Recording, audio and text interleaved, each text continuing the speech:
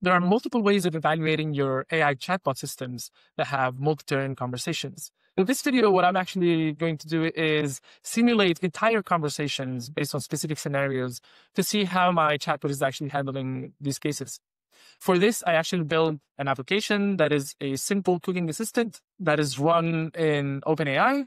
And the next step is to actually use this system that I have here to simulate conversations against it. And for that, I'm going to be using OpenEvals. It has support for multi-turn simulation, which we're going to be using. And it creates an agent that has a specific behavior that then talks to your actual chatbot system that will then use to evaluate our system with. But before we use the library, the first thing that we need to do is actually to generate some scenarios. I actually asked Claude to construct difficult edge cases scenarios that I want to test my system with.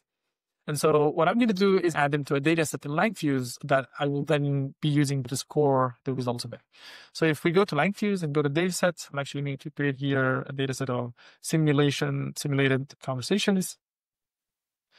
And I'll create a new item based on the JSON I copied from Claude. And in this case, it's an example of a very nervous first-time cook who has a short amount of time and how the chatbot then handles that situation for the user. This is just an example, but you can actually take more complex situations.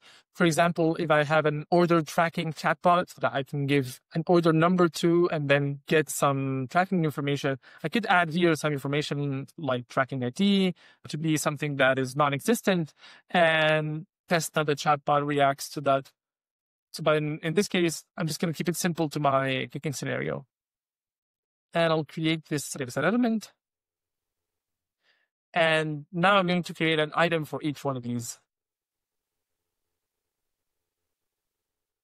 So the reason why we add them to a dataset in Langfuse and not, for example, having sit in the code is because we can then actually run some evaluations and assign scores to each one of these scenarios. And we can understand how our systems are improving or regressing depending on the different scenarios that we have.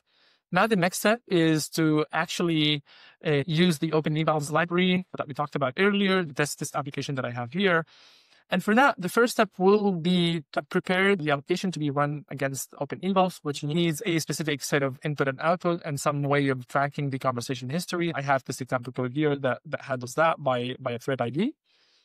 And then I'm going to get the scenario and persona from the dataset in Langfuse and construct a simulated user that will then be used to run the multi-turn simulation based on that user that I have here. And in the app section, I just have my actual application. Finally, I'll use the data experiments SDK from Langfuse, which we can find here, which allows you to actually fetch a dataset from Langfuse, run an experiment against that dataset, and then get the output and assign it back, which we'll then use to evaluate our responses.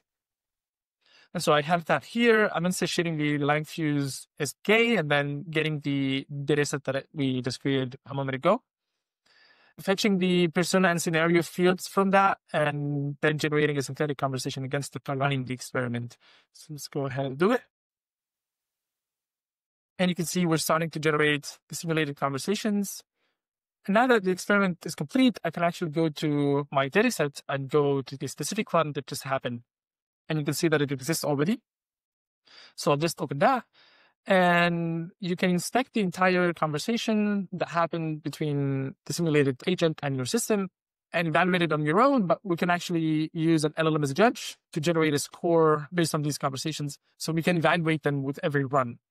So I'm going to go and create an LLM-as-a-Judge here. And the first step is to actually add a model that is going to be used to run the LLM-as-a-Judge. I have an OpenAI model, which we just call OpenAI. I'll paste here the secret. I want to use the GPT-5 model because usually for an LLM-as-a-Judge, you want to use a model that is bigger than your actual application's model. So I'll save that. And I'll go back and actually create the evaluator now. In this case, let's, for example, create an evaluator to see the conciseness of the conversation. You can use all the evaluators that you have here in the library of evaluators or actually create your own custom evaluator. But for now, let's just use the conciseness one. I'm going to run it against my dataset runs, also the existing items. You can see here the prompt that we're using to evaluate the conciseness of the conversation. And we need to actually replace here the conversation and the generated. trace. So I'm just going to do that quickly. Take the trace input and then set the generation to be the trace output. And I'll execute that.